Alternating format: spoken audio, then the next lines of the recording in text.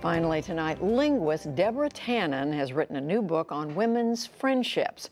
You Are the Only One I Can Tell.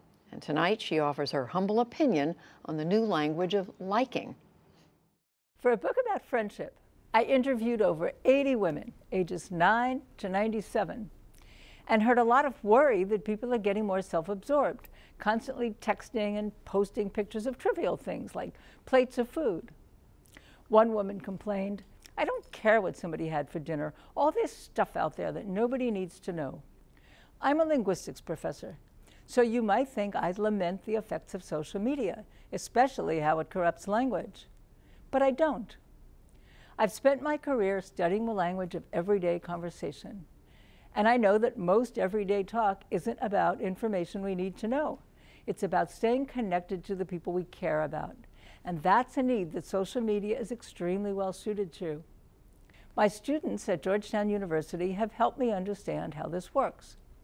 They like each other's pictures to show they're paying attention, like nodding and saying, "uh-huh," when a friend is talking.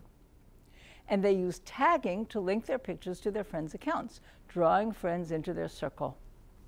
A student in my class explained that a photo of bowls of food and glasses of wine might seem to scream, "Look at me and this cool party I had."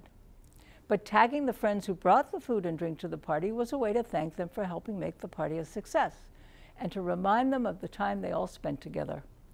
Surely selfies are self-indulgent, you might think. But the way my students use them, they aren't, at least not if they observe selfie etiquette.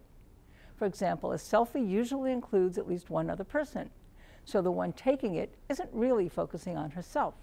And she shows she doesn't take herself too seriously by mugging and adding captions that are funny or self-deprecating, or preferably both. I think of social media as an extension of the "how was your day" conversations that let you know someone cares about you so you feel less alone in the world.